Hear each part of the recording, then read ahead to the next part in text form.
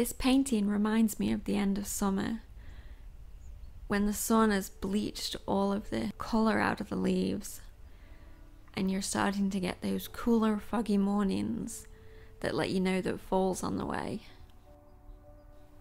I know this painting looks quite complicated, but when we break it down you can see that it's actually built up of simpler techniques that you would use on any painting.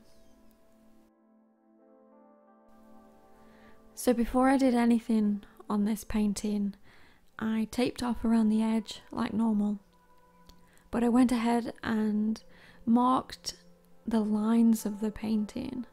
So where I want the sky to end, where I want the fence line and the distant tree line to start and end, and I just marked these with a little pencil mark on the tape on either side.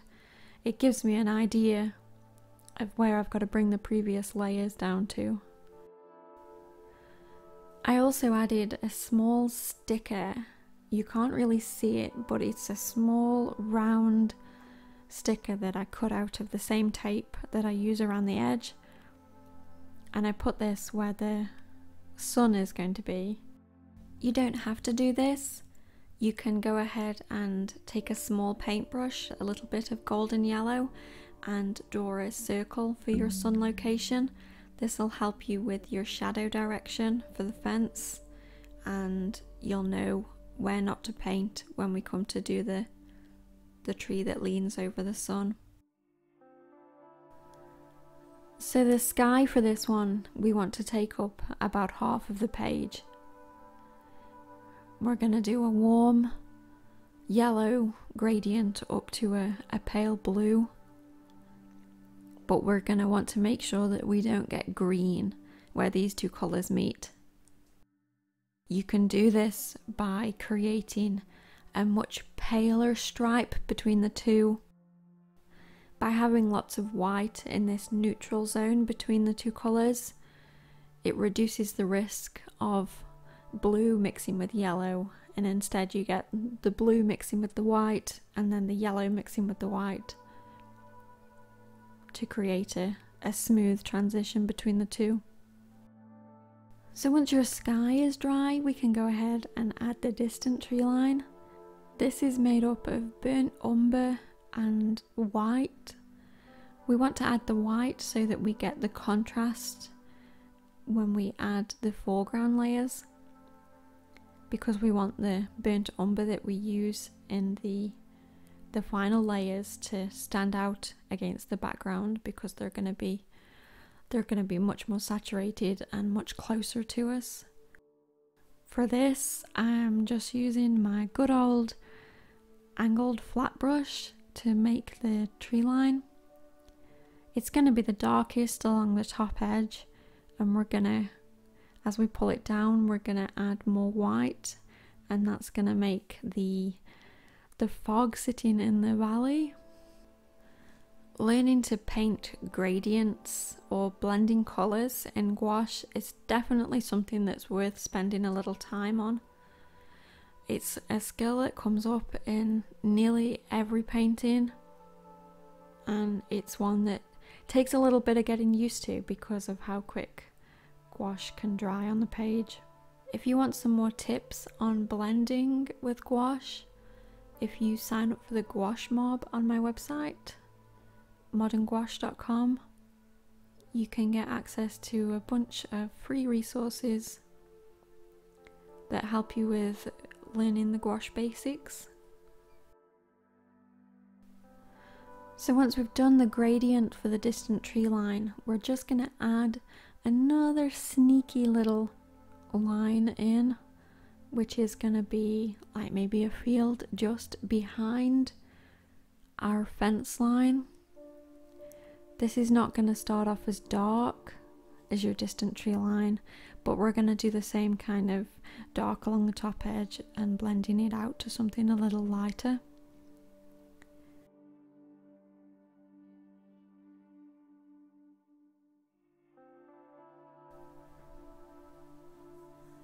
Now we can start to add the fence in.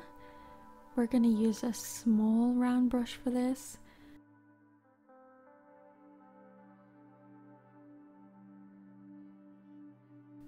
And when you've added all your fence posts, you can start to work along and create the interesting shapes of the grasses and the plants that are growing along the fence line. Make sure that you don't obscure that little line above it that we've done of the next brow.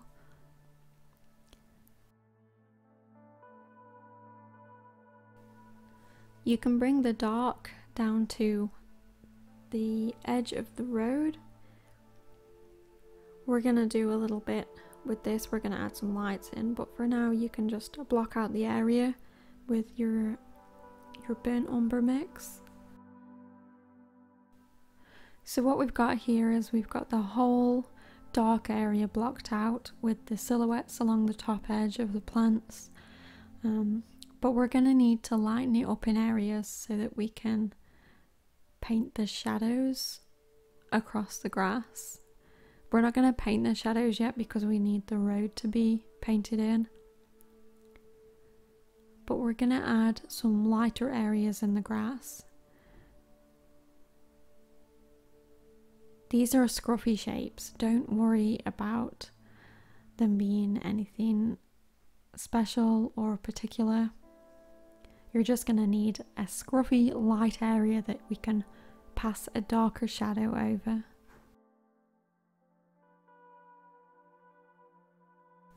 For the road itself, we can use a burnt umber mixed with yellow ochre for that kind of warm punch. We'll add the warmest area closest to the fence in the centre, and we'll darken it up as we get towards the edges of the painting. This doesn't have to be a perfectly smooth blend. It's a road, so we're gonna have textures and unevenness, and we're gonna add some texture in a minute to this as well. So, but just a fairly even blend from warm and lighter in the center to warm and darker around the edge.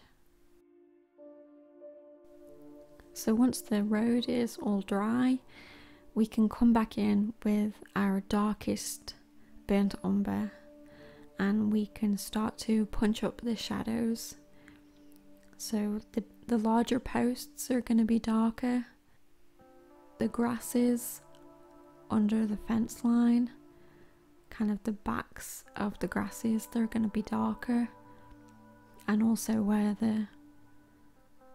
the grass meets the road, that little line where the grass ends is going to be darker too. Use a small round brush and your burnt umber to add the shadows of your posts, and pay attention to the direction of these from either your sticker marking the location of your sun or from a point that you've decided where you'll place the sun.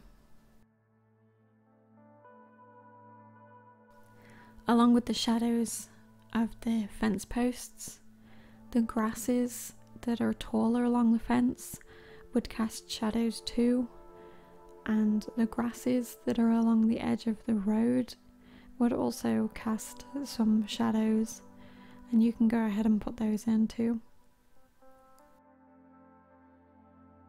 Tweaking with this fence line and the grass and the road is what's going to take the most time with this painting, so don't rush this step. I like to add in what I think the painting needs and then just stand back and take a look and see what else needs to be added, where shadows need to be deepened, and where I think there needs to be more contrast.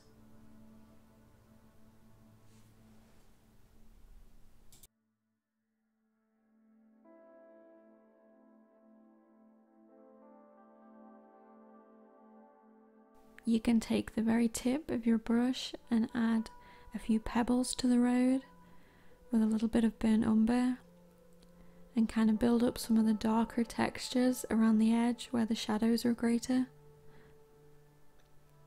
I use the side of the brush and almost a dry brushing technique to kind of lightly scrub just a little bit of paint for these.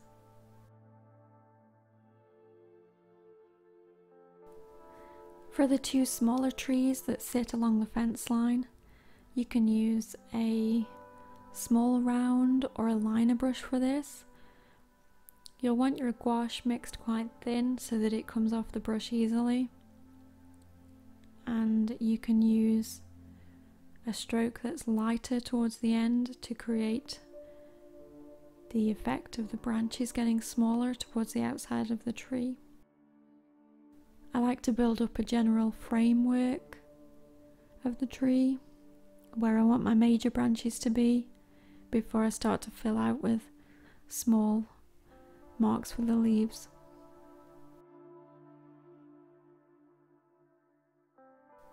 So for the larger foreground tree that leans in from the right hand side, you want your branches to be slightly larger. You also want to make your branches pass over where your sun will be.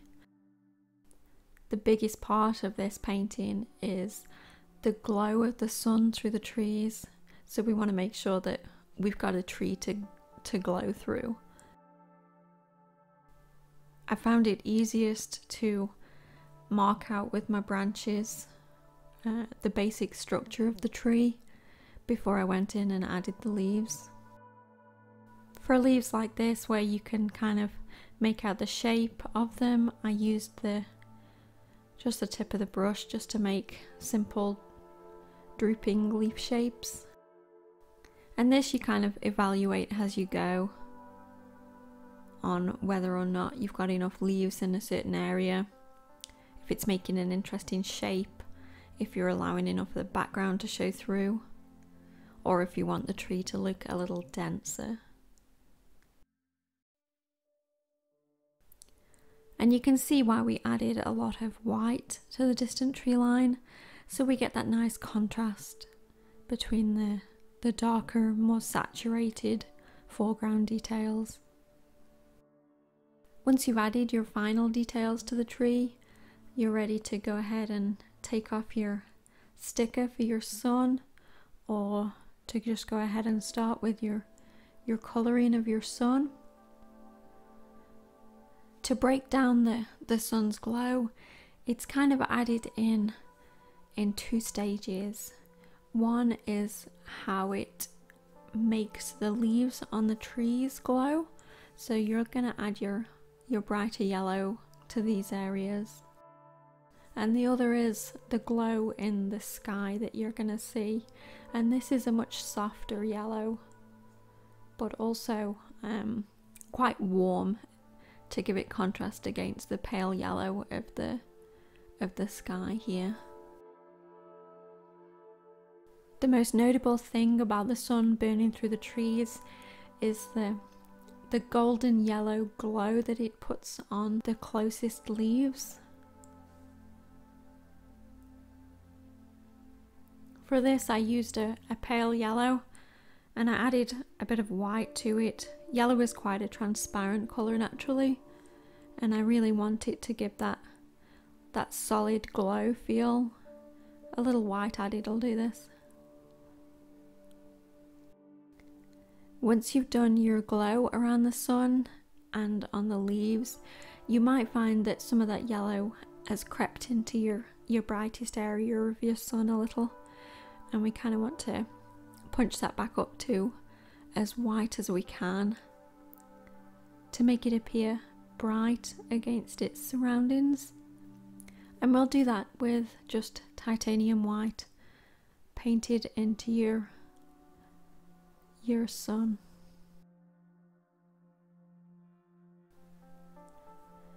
And that's it. You get to peel off your tape and your painting is done. Thank you for watching. I hope you enjoyed it.